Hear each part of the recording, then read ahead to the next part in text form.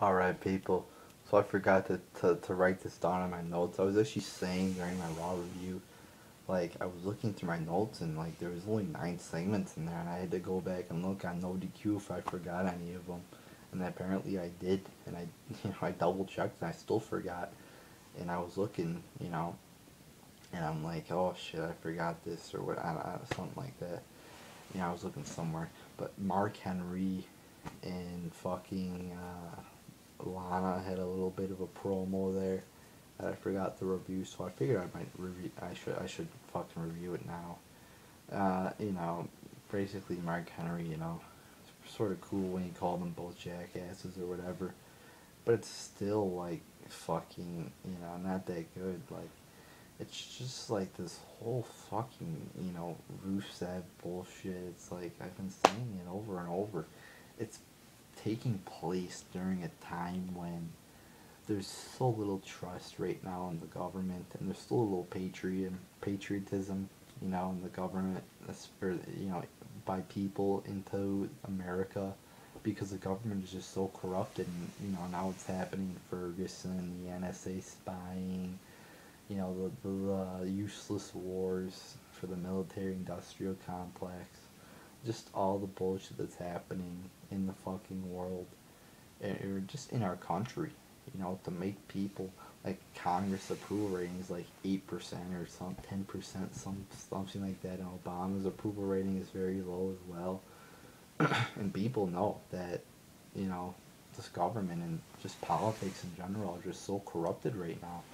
So there's still little trust in the government. So, a character like this, an American character, isn't gonna really work for me, especially for me. Like, the typical guy does have a little bit of, I think the average Joe has a little bit of distrust in the American government, but not to the level I have. I am so far, if, on a level of 1 to 10 of trust I have in the government right now, it's about a 1. Seriously, like, I have no faith in them, to tell the truth, because they have proven to me that they do not. So for it, like, an American character, like, I will never chant USA at this point in my government's, or in my country's time right now. I'm not gonna chant USA. This country is so corrupted right now. Being held by fucking Obama, a fucking criminal who violates the Constitution. There's no way I'm gonna chant USA. I have no patriotism. They took it from me. I don't have, like, even when the USA's playing in the fucking Olympics. Like, I want to get into the game, but I can't. I don't. It's hard for me to have patriotism anymore because Obama and the criminals, have fucking taken it all from me. So I just don't have any patriotism. I mean, Rusev is a bad guy, and he's protesting against the USA a little bit.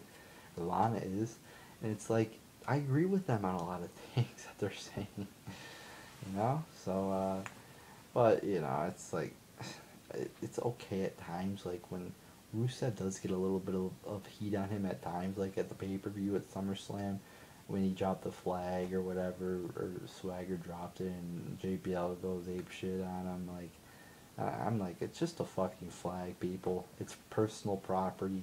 If I want to fucking drop my flag on the ground, I can. It's called personal property, you know? Like, they want to make all these laws. I know I'm going off topic here a little bit, but I figure since I, have a video, I'd at least talk about something other than just the fucking segment. So, if they're gonna, if they're gonna make laws, oh, you can't burn a flag or whatever, and people might support them because they sound good, but it's personal property. I could do whatever the fuck I want with the fucking flag, you know? Like, that's just how I feel about it. And government-owned property, that's a fucking, when government tells you what you can do with your property, that's a trait of communism. We don't want that. We want, free market. You can do what you want. Capitalism, and you should be able to burn your flag if you want. So now that I'm going off topic and shit, the segment, I mean, it was just a fucking not good segment. I didn't think. You had a little brawl after, like a 2-second brawl. Mark Henry delivers the world's strongest slam. So overall, I mean, not a good fucking segment. I didn't think. I mean, I'm yawning now. I'm so fucking tired. A few good fucking, spots, like when he calls them jackasses or whatever, but, just didn't enjoy it really that much. I thought it could have been, a little bit better, a lot better actually. I mean, and I sort of like how you brought up I was in the Olympics, it's sort of tied into the patriotism. Oops, fucking chopped the camera there. Sort of tied into the patriotism aspect of it, but still not a good segment overall.